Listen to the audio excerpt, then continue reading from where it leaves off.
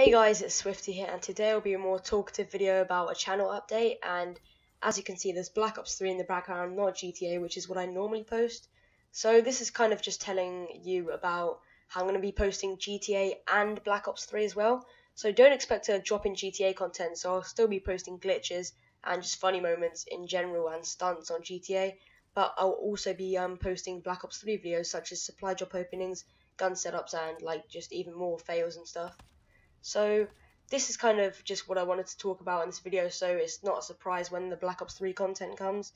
But hopefully you're fine with this and you don't unsubscribe, because I will be posting GTA just as much as I have been, and I will also add Black Ops 3 to the schedule. So I hope you will enjoy this new schedule of Black Ops 3, because I'm pretty sure a lot of you are Black Ops 3 players as well. So thanks for watching this and thanks for sticking with me. My name's Swifty, and I'll see you in the next one.